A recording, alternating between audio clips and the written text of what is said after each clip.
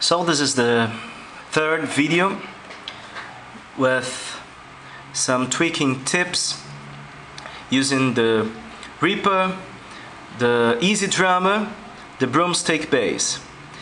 I re-recorded some parts, so we got something like a bluesy sound coming up. Sounds like this.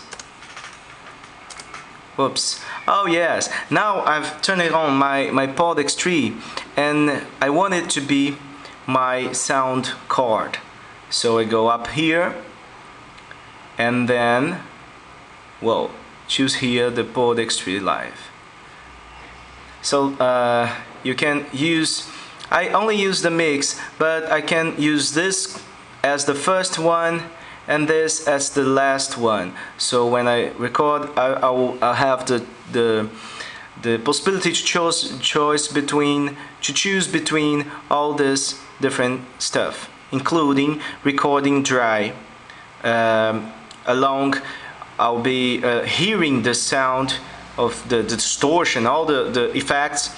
It will record the dry signal. This is a very nice stuff. So you can dry, you pick up so any amp just to record, and then you got the dry signal to work with Pod 2.0 or stuff like that. Okay.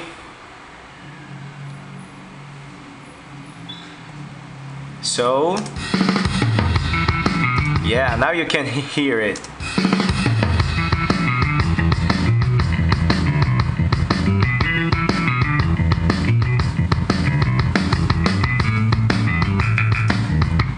As you may heard, this at the beginning, I have a mistake.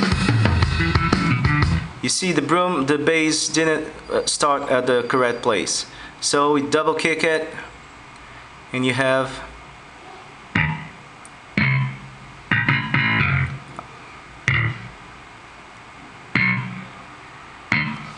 let's put it smaller.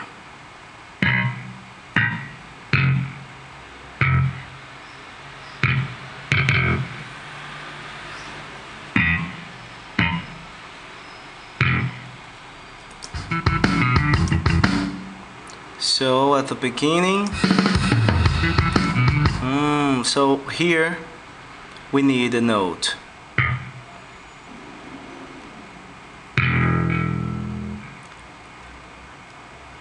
Let's see.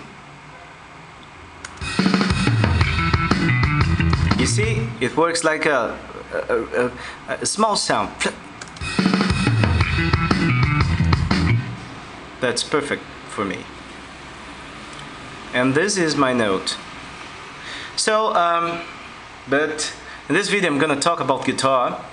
I got my Stratocaster plugin. This sounds.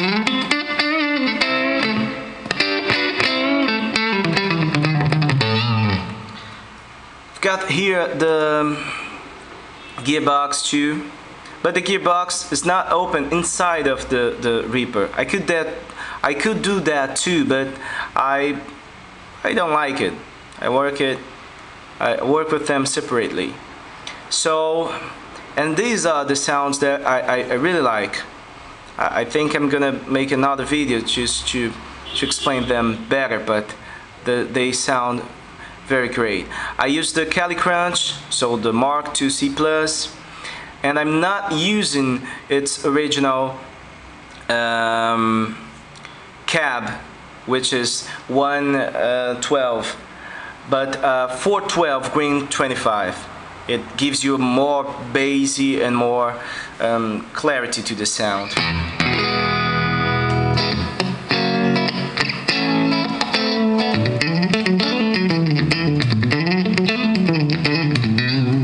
All these equalizations, the volt settings, I just roll it up, down the drive a little bit,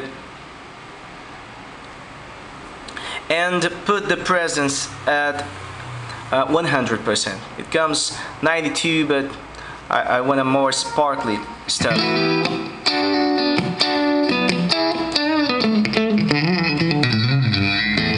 So at my band, I use it my A, B, C, and D presets, as A, B, and C were three heads of the same amp. So at the A, I got this sound that I called Mark IIc plus clean.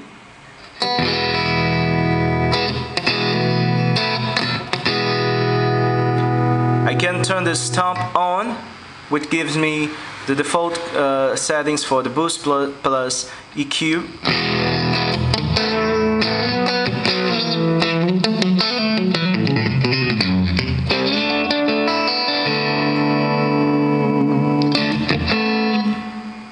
I like to use the red comp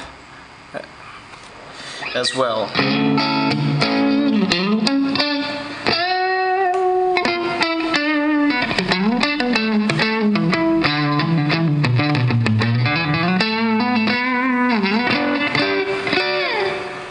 But it, of course, compresses too much.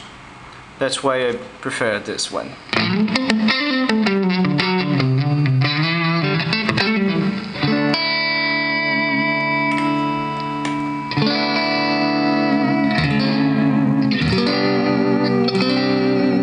This is the whammy bar.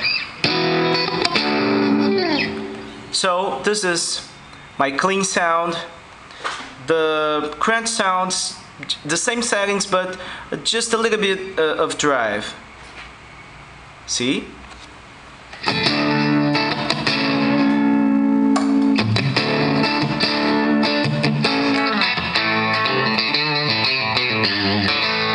Very bluesy sound.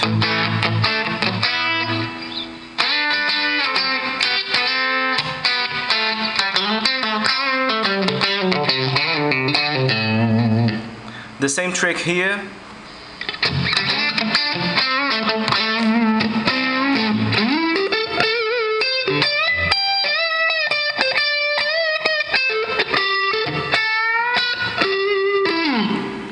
Right? And this is my Mark IIc plus crunch. And then finally the C, it's the lead, which gives me the same settings but a little bit more of drive.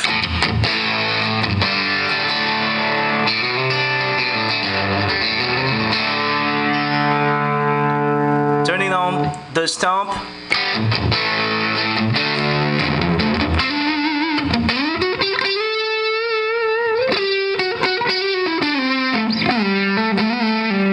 It comes a little bit of fuzzy, but it's very soft to do solo parts.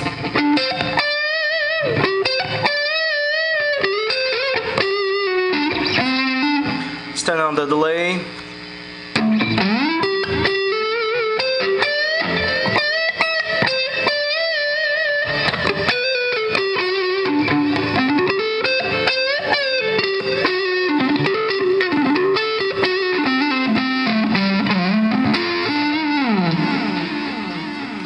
Okay, so the D position, it's my acoustic guitar simulator. I got other videos to talk about it.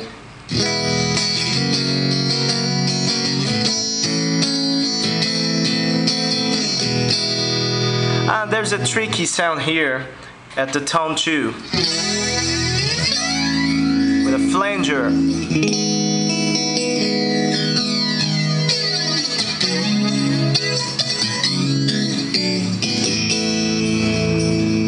But here the tone 1.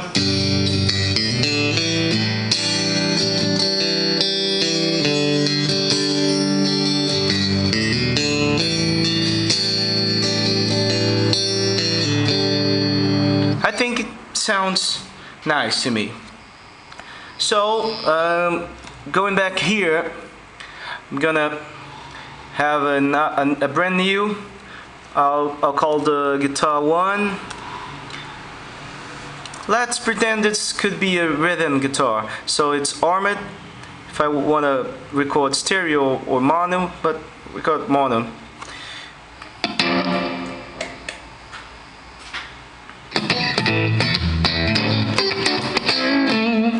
So here we got a guitar, input, and I'm gonna record a little bit small stuff just to have a small idea how it sounds.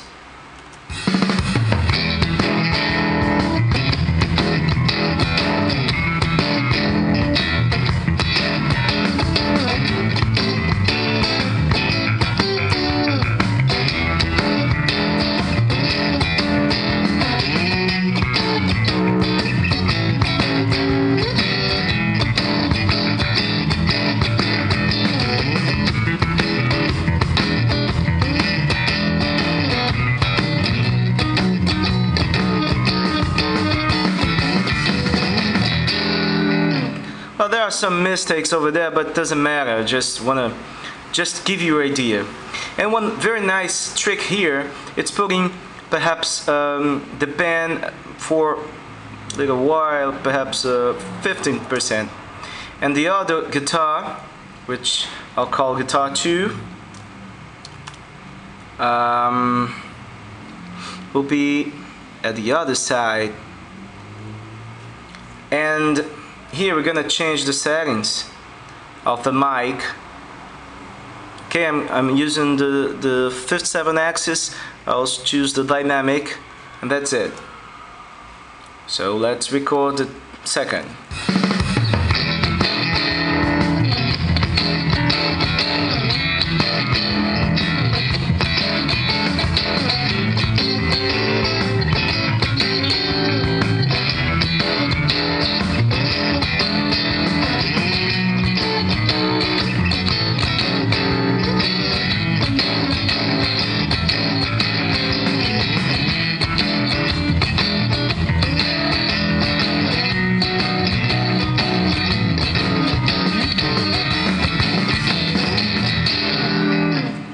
Well, thousands of mistakes over there, but doesn't matter.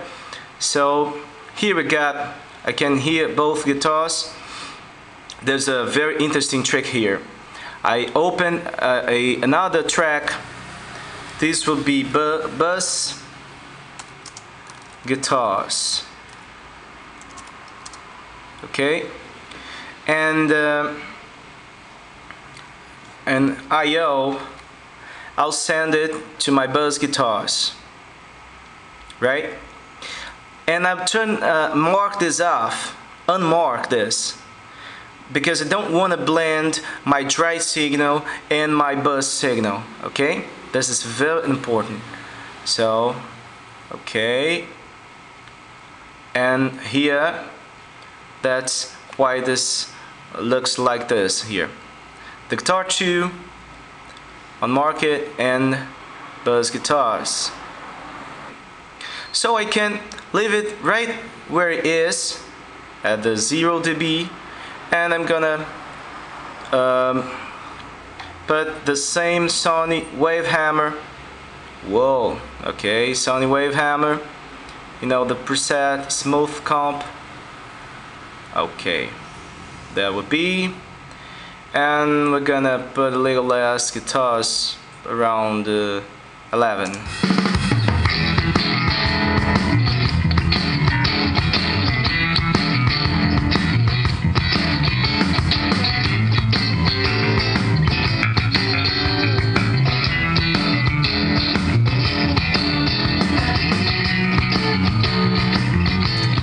So there it is. You can have another new track here and play along. That's exactly what I'm gonna do, but the next video the sound will be a lot better. I'll explain it there. See you there.